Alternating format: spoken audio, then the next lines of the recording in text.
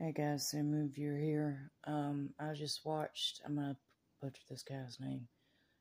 Kimson Rogue, Kimsonrouge.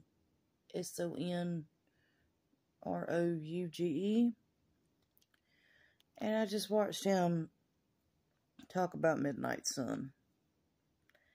Saying that, he said something that,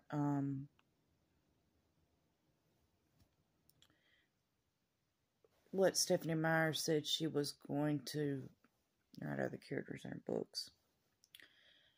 Now, I love Twilight Saga. It was part of my teen years.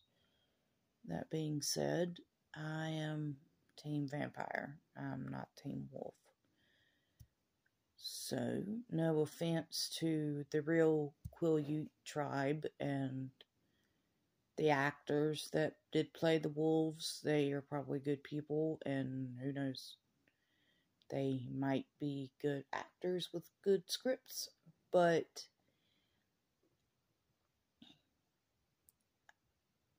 from the moment I read Twilight, and I read it backwards, I'll admit that, I've been Team Vampire. I'm not sorry about that. But if she does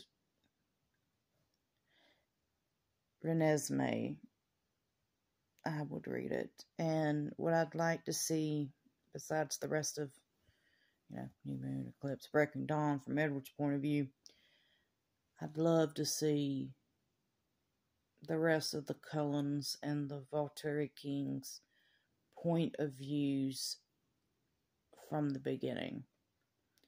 I'd like to see Aro, Caius, and Marcus, how they came up with the laws, why they came up with the laws. I mean, besides the fact that a baby or a small child cannot protect the secrecy of vampirism in the Twilight universe. I just want to know why. Because, I mean, it's a good book if you like torture. And it's good movies if you don't watch them and take them seriously. It's, how can I put this? Satire. It's kind of how I see Fifty Shades Grey, and I love those books and those movies. But I see them as satire, just fan fiction satire, just something to laugh at, something to mock, something to just put on when you're bored and you just want noise in the background.